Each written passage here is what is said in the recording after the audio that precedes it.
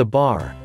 A tale is told about a small town that had historically been dry, no alcohol sold, but then a local businessman decided to build a tavern. A group of Christians from a local church were concerned and planned an all-night prayer meeting to ask God to intervene. It just so happened that shortly thereafter lightning struck the bar and it burned to the ground. The owner of the bar sued the church, claiming that the prayers of the congregation were responsible, but the church hired a lawyer to argue in court that they were not responsible. The presiding judge, after his initial review of the case, stated that, no matter how this case comes out, one thing is clear. The tavern owner believes in prayer and the Christians do not. Subscribe my YouTube channel. Like and share.